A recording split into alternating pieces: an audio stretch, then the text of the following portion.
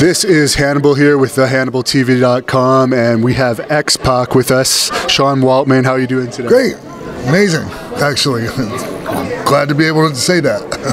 Well, it's nice to see that you're doing well. Obviously, your struggles have been well documented, but from all reports I've heard, you're doing great these days. Oh, yeah. Then things keep getting better. So, I got that beautiful dog that comes everywhere with me. Is that a stress dog? Is it considered? Well, what happened with her, if you don't mind me telling you real quick, is I found her. We were just going down Van Nuys Boulevard, and she wandered out into traffic, and she was all full of blood, and her jaw is broken, and she's blind in one eye, and so I just kept her. And as she works as that too. I think all dogs are stress dogs. Yeah, definitely. If need them to be. Yeah. Some of them bark a lot and could cause more stress, but definitely mine helps. So one thing I wanted to ask you about, you said you saw it. We did an interview with Duke the Dumpster recently, and he told us a story about a match where you guys apparently, there was some stiff stuff being thrown. Yeah. And the way he told it was pretty, and coming from his point of view, is pretty much exactly how it went. It's just I didn't realize when he hit me with the big boot that it was a receipt for anything. I just thought he caught me with one. Okay. Because that was kind of, I was on pills and shit like that in the ring that night. And I was stiffing Duke, Mike. I had Potato, one of the bushwhackers. I didn't even realize I was doing it. Just like stomps, so apparently that was the receipt and well-deserved one. But the shit in the pants thing, if I did that, it didn't have anything to do with that. But it's nice to add to the story, though. If you did that, it would have been because of everything else that you were on at that time. Yeah, and I definitely wouldn't have thrown my tights away. It was really hard to get a new pair. Especially on the road. Yeah, man. So, yeah. But no, pretty accurate story. Yeah, and I loved Duke, man. I loved working with that guy. Do you think he could have done better if he hadn't kind of given up partway through his run? Well, you just never know, right? But he had all the talent. He was fantastic. His timing, just his charisma, there was nothing wrong with that gimmick that he had. It's just that it had a ceiling, and it was like mid-card, it's just you Duke the Dumpster, you can't go that high with that, and he would have had to have ditched that. It would have eventually if he would have hung in there. You just never know. I would have loved to have seen what would happen if he would have stayed the course. And when I interviewed Kevin Sullivan recently, he told me you were probably the most underrated wrestler in his opinion because you're switching back and forth between WWE, WCW really changed the momentum of the company. Do you feel that you are underrated? I don't know if I can. Maybe with some people, and then some people maybe overrate me. Who knows, right? It's funny how we rate ourselves, right? Well, everyone's going to say they're the greatest. Well, some people do, right? I was going to bring it for example then, but I don't want to go off into other people. But, Well, Bret Hart.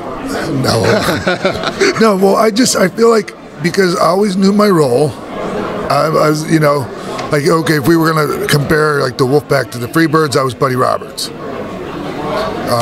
And I wasn't the greatest promo guy, so it was,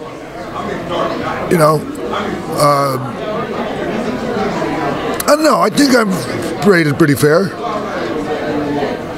Yeah, you were definitely, I think some people, because of some of the heat you had, kind of makes you a little bit underrated because you're definitely a great talent in my opinion. And one thing I want to ask you about, I saw the Surreal Life episode where you made that appearance when Chyna was on there. Yeah. Was that a work at all? No, it was just an unfortunate situation where the producers kind of saw a situation that they could exploit, between the two of us, and they invited me up to the house. And so they did want that. Here, deliver these. I just dropped flowers off to her. I didn't even think I was going to see her. And they're, oh, why don't you bring them up there to her? And realize, you know, I didn't realize everything that had been going on the whole time and that. But yeah, no, and before you go, here, can you sign this waiver? So like so you know, they didn't do me any favors when it came time to edit that, but I didn't do myself any either. So what are you gonna do, right? It's really unfortunate what happened with her, especially towards the end. Any positive memories you could share about your time with her? Tons. She was just amazing. Like, I mean, she was so incredibly talented at so many things. She was musically talented. You know, when she was, you know, shining, I mean, it was amazing. You know, amazing to be around her.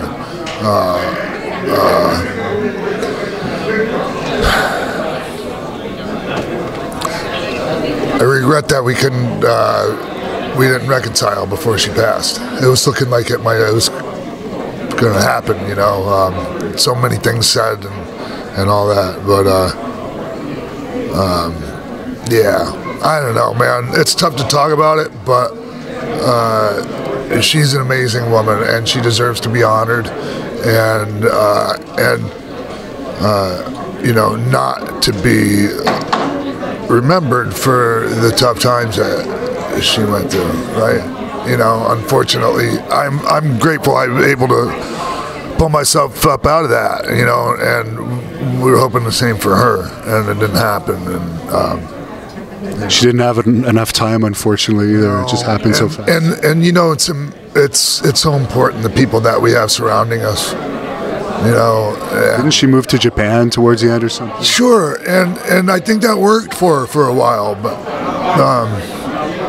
you know, when you're isolated, you know, you have the issues that, you know, we deal with, and that it can be really bad, and that. But like I said, just it's really important to have amazing people around you. That's the main thing, especially when you have, you know, when you struggle. As most wrestlers do, we all have our issues, obviously. Any advice for wrestlers that struggle with problems, or people in general that have various addictions? Wow, it's tough.